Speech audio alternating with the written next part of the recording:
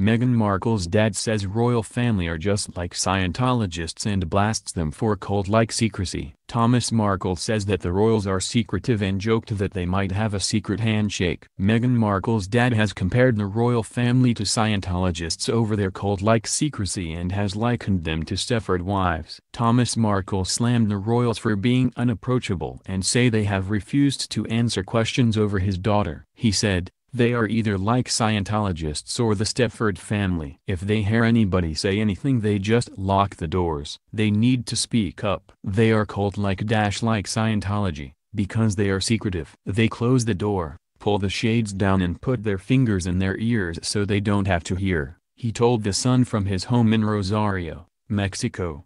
Maybe they have a secret handshake too. You cannot ask a question of them, as they won't answer. The 74-year-old says he has not spoken with the Duchess of Sussex since her marriage to Prince Harry last May. He famously pulled out walking his daughter down the aisle following a heart scare. The interview is yet another embarrassing high-profile interview by the former Hollywood lighting director. Last month he begged his daughter to contact him fearing he may not have much longer to live. He said, "I had a heart attack. Doesn't anybody care? I could actually die soon. Does she want this to be the last thing we've said to each other?" Thomas Markle also denied reports that he wants money from his children and said that he doesn't expect a dime from his 3 children.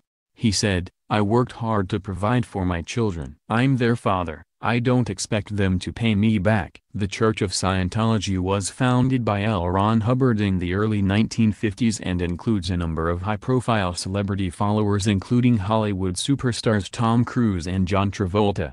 Scientology has been accused of being a cult over its extreme secrecy and alleged brainwashing of followers. Critics of the church say they have been harassed by Scientology officials in the past, a claim it strongly denies. Recently it emerged that Thomas Markle also missed Meghan's wedding to her first husband Trevor Ingleson in 2011, prompting some to speculate that their feud goes back a long way.